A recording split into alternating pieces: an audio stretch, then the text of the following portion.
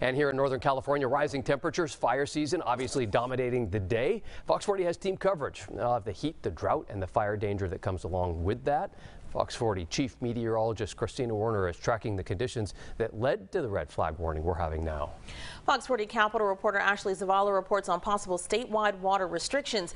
And we will start tonight with Fox 40's Dennis Shanahan, who is live for us now in Colusa County near the Sacramento River, where a fire has spread to 200 acres. Dennis, what's happening? Yeah, Colusa Fire, some areas calling this the river fire. I'm looking at the Sacramento River right now. We are just north of the town of Colusa. We'll show you some of the action that you can see in the background here. Photojournalist Ryan can kind of push in.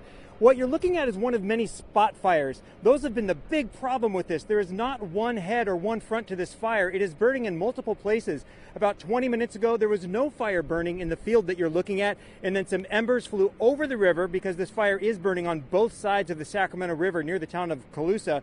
So embers are flying over the river, they're landing in these fields, and firefighters are just kind of playing whack-a-mole trying to get these spot fires out. One thing you can see here, you notice there are no structures around. And we spoke with the sheriff's deputy as we made our way through the roadblock to get to this area, this levee that we're on. And he said, and this is about a half hour ago, he said at that time there were no mandatory evacuations. And you can see why. It's a very sparsely populated area.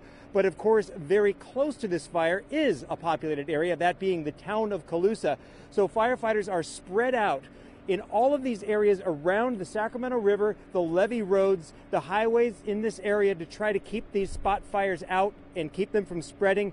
We see a bulldozer working in the field, and as soon as the spot fire that you're looking at popped up, that bulldozer was on it. So firefighters are communicating to each other on their radios to try to stay ahead of all these spot fires and keep them from spreading to populated areas. So the message to anybody living in Colusa is just be aware, be ready to go. But as far as the latest information we have from the Colusa County Sheriff's Office, there are no mandatory evacuations at this time. That's the latest from here. We know this fire is about 200 acres and spreading and spotting. Back to